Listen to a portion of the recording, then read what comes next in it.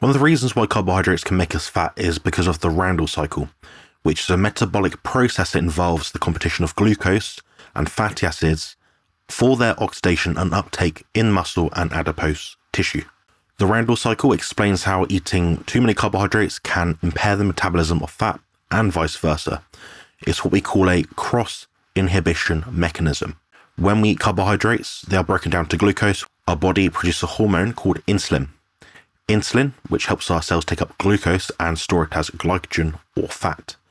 It also prevents our body from using fat and as an alternative fuel source, which is much cleaner, because it actually signals that there is enough glucose available.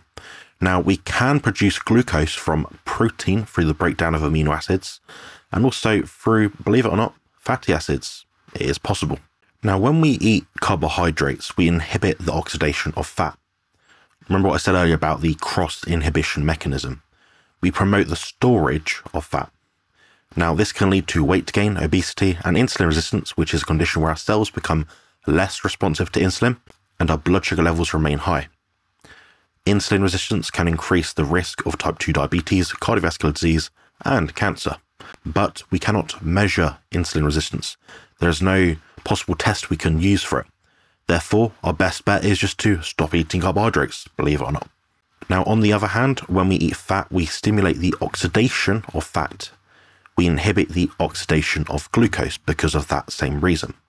This because the products of fat oxidation, such as acetyl coenzyme A and NADH, which is nicotinamide adenine dinucleotide. That's a mouthful. These can interfere with the enzymes that are involved in glucose oxidation, such as pyruvate, dehydrogenase, and phosphofructokinase. This means when we eat fat, we spare glucose, we reroute it to glycogen or lactate, which can be used for gluconeogenesis, which I mentioned earlier, the process of making new glucose from non-carbohydrate sources. The useful implementation of gluconeogenesis to the human body is that it works on a as per needed basis. You can't produce too much gluconeogenesis. You can, but it's unlikely. You just have to eat a ton of protein to be able to do it. The likelihood is that you're probably not eating 500 or 600 grams of protein per day, so it's nothing really to worry about. When we eat a predominantly fat-based diet, in consideration of the substrate that we're actually taking in, we enhance the metabolism of glucose and we prevent the accumulation of glucose in our blood. This can lead to weight loss, improved blood sugar and insulin levels, and reduced inflammation and oxidative stress. Now, the Randle cycle shows that carbohydrates and fat have opposing effects on our metabolism, and they can interfere with each other when they are consumed together. This is why I say to people, if you're going to add in carbohydrates to your diet, you have them separate to fats. You do not add them to fats.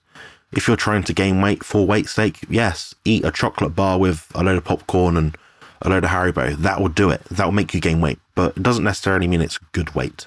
With this in mind, it's actually beneficial to limit the carbohydrate intake that you have, especially the refined and processed ones that have lots of toxic crap in them that your body does not need. I actually recommend increasing healthy fats, so that's any animal fat pretty much that's found in meat, fish, eggs, and dairy if you tolerate it. This can help optimize our fuel selection and adapt our substrate supply and demand according to our needs. Remember what I said earlier about giving your body protein to create glucose through gluconeogenesis? Well, that's just what I'm talking about here. I'm not talking about eating so much of this or so much of that just so you can still perform in the gym. No, you just need the right amount of each. Your body will adapt, your hunger signals will change. So that's exactly how it works when it comes to talking about building muscle. Your appetite will go up if you give it the reason to. So that means stimulate your muscles in the gym, so on, so forth. If you like this short video, please leave a like, comment if you have not yet already, and subscribe. Thank you very much. Build muscle and lose fat on the carnivore diet.